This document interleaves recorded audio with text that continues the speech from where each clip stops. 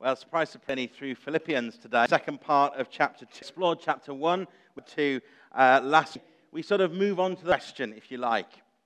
Paul has reflected 1, and he's regarding their affairs worthy of the gospel. Now we get and it all has to Philippi, 19 to 23, and Epaphroditus 30. And to note that with letter, all of these, but by the readers of this letter, received that some of these visits place. And Epaphroditus, as he is likely the one all in Rome, to the church. After the previous verses, these next few verses are quite mundane, really. Heading on to the next point, it's just two people who are going. But we can't neglect in any ways it active the whole letter and the reasons behind. As you know, we're in the diocese working with in their vocation and what we do. It's most like ordained ministry that we're exploring. One of the many documents is a reference, and one from out in employment context. An recommendation from the bishop, and interviewed them, the bishop that has to say, yes, I'm now known as a stage 2 pastor. These documents, picture of who that, myself have to write a reference on the different criteria, complicated than it should be. There's 6, but actually they've done a grid, so there's now, never mind. These documents serve people who will be meeting, interviewing them, and exploring being called by God. Because by the time I get there and spent time with the counselors, usually about monthly, and talking with them about faith and what they're out to them, I receive these references with the person that I've been talking, particularly the church one. Actually, I'm really active in the church, and then the reference comes in. Nothing wrong with that, but there is nothing wrong with the hospitality rota. Down now and carry on. But you get does the person on paper? They don't. In many ways, an very brief snapshot. When Julian, for me and the Archdeacon, you had about, I think it was half an hour to get to know who I was. Documents that all you saw of me. Hopefully I was the person that matched the paper. I'm going to ask that question now. It's often the reference more about the individual, because they think about them. And in many ways, these references for Timothy's, separately, we're going to start with Timothy, Epaphroditus. So he's writing a reference, that's why I was talking about references, and this arrives matching on paper. What do we know about Timothy? He can come across as nervous, but Paul in him as a man. And from the letter, we know that though Timothy already, he will care genuinely for the servant of the gospel.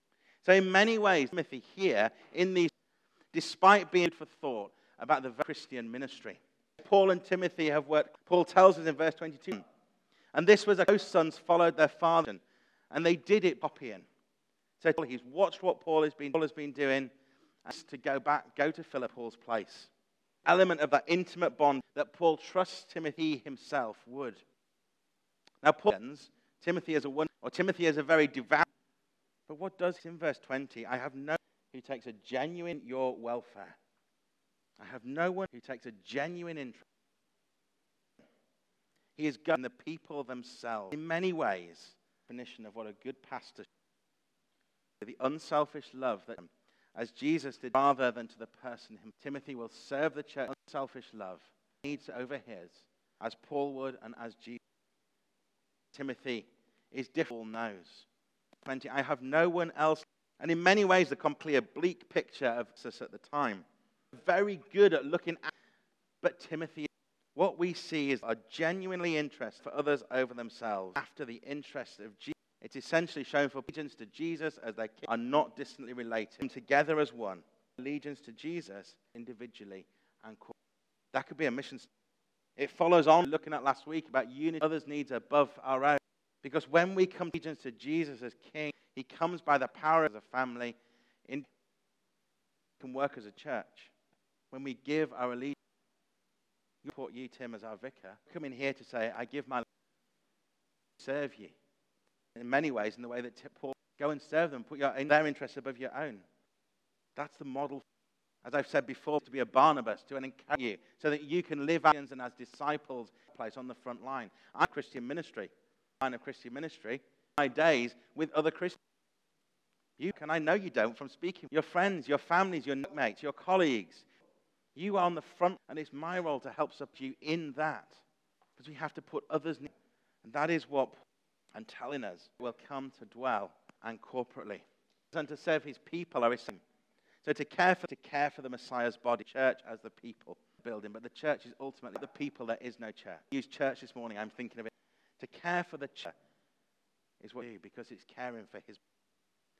When he says working the gospel, when he gives that reference on us, that Paul is upholding as an example, and earlier in chapter 2, is to act like Jesus and not, but to stand as a model. And too often talking the talk, but I'll walk. Saying on Sunday, yes, Sunday morning when somebody says, oh, what did you do? I went to see some friends in the morning. Perhaps you go. Well, no, I went. But it's the networks that Paul asked before internet, telephone, to maintain the unity. It's to make church. Timothy will be one more link to us in the 21st century. We maintain links. Because friendship in the Messiah's body, our family, are beyond those of us that are, and those of us that can't be with us. We are part of a world.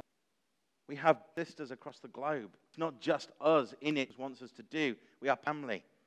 Friendship geography goes beyond culture. Friendship should be seeking. That is one way, becoming what Paul wanted could be. The darkness of the world.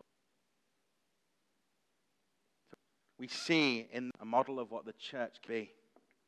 It wrong. We intend not to put Jesus and others. Congregations and care. They try to promote themselves. The institute, a very, very different church that is portrayed. That model, a light in a dark, where the church can be a family, where the church has needs before our own. Be a place where we come and get filled into the world to make a different light. We're not just light friends. We should be light. We should be speaking truth in the world, because people need to hear. And if we are not sharing like Timothy, what prepared to stand up on and go and be a beacon of hope. This morning we were talking, church is a beacon. Of a picture the Lord gave me, and it was up on Warden Hill. Building is quite small from us. I was just putting, God, that is my beacon of the church of hope. Yet the church, because we have got it wrong, to be a culture and then keep going down the wrong path. We need to get back. Start with our church leaders, as one, modeling the way so that the rest of the church. If I go back to what I feel is as a Barnabas to encourage, I need to be modeling that and go and model that. Just for me to do that. It's for everyone, and our hierarchy doing a very good job of that at the moment. They really are not. But we have the idea of coming to church. For coming to church to and build ourselves up in the power, but not to build ourselves up. Disciples of Jesus Christ and helping each other out. Think back to the start of chapter 2 as a family with this, friends. Our ideas and our plans, Christ-centered, and to love one another. Walk that walk as disciples. Are we prepared? That is a culture shift. Again, it brings us, make us counterculture. Not what the world sees. Not what the world tells us is the world up. It's about having, it's about making sure that authority and status. That's where the church is counter. We hear of the church in negative minutes on safeguarding or this is only going to increase as we have a week after. I can't remember when it exactly is. Where are the good news? Why was she acting in lockdown? Unities. The church was supporting people. Why was the church doing good things? Because it doesn't make good news. Media takes any or bad things about the church. Difference. Let's not have any bad stories to report in a minute. What's going on in there's someone. Often too many grumble. Often take things far too, and we often forget bigger picture. It's not just this thing called church work. That's not what it's about. Wrong. But learn to play our part in the story of what God, alongside God, and to do. 21 years old, but let's be honest, in a fallen, broken, and there will be trouble and say that everything will be plain sailing. Fallen world that we live in. The testimony of you as the faith church can, when a church pulls and does what Paul, based on what Jesus, that church. A lot of difficult times. Said it before, we're in the new once again. For that, and I give thanks to you for that. Timothy, what about Epaphras? Well, Paul refers to having gone to Paul and helping. And in many ways, these few shimps and getting Paul's lives in true perspective. His letters cannot all be theology. Otherwise, when I look at sort of some of my books, I think, that's enough for today. We'd never person otherwise. The view that Paul has or strain without any full of joy and ethic. Well, he did have all of it, but we also know that Paul did. He was shipwrecked, didn't have it easy, friends. But we're able to see everything that he went through. Joy really was. It was not. Paul is truly close with him, and he has thought that he. So what is that we need to be emotions Joy does not mean a life and rejoicing that Paul is knowing that God over the powers of evil. He will and justice raising us to the kingdom that Paul speaks of. We're going to feel emotions. It doesn't mean sadness. And it doesn't mean that we can forget it after ourselves. Have that eternal joy. Touch with our emotions and we can take them to the Lord. Because it's human emotion that helps to bind us to an affection and love. For Paul, joy, hope. It means it should be now. We know that. It's always proclaimed as Lord and King. If we didn't, Paul is saying we are denying a given us.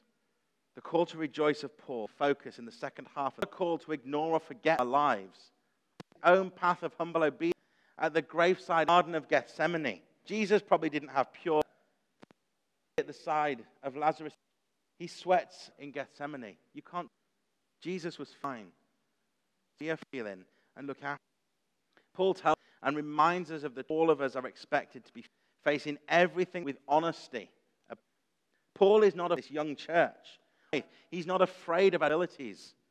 That is part of the point of the letter in Corinth. Read much of this letter to Philippi. He believes that Jesus was crucified by the power of God. To believe in that.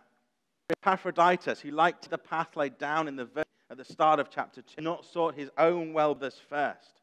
He's his life for the gospel. Reminder of Jesus, the King we serve. In the 21st century, lessons once again from the earth. Do we need to make live so that we can truly live? Adjustments so we can start acting Timothy and Epaphroditus and themselves on Jesus. Paul, Timothy, has the chance to set faith to where we find ourselves. So perhaps in the 21st century, us at the moment. See, as a Paul, just for us, themselves to the work of the gospel. Others' needs in front of their own. Perhaps the church. Listen here for us as individuals. It's a big, are we ready, Jesus? What it truly should be. Prepared to go out into those beacons of light. Hear the message. Let's pray.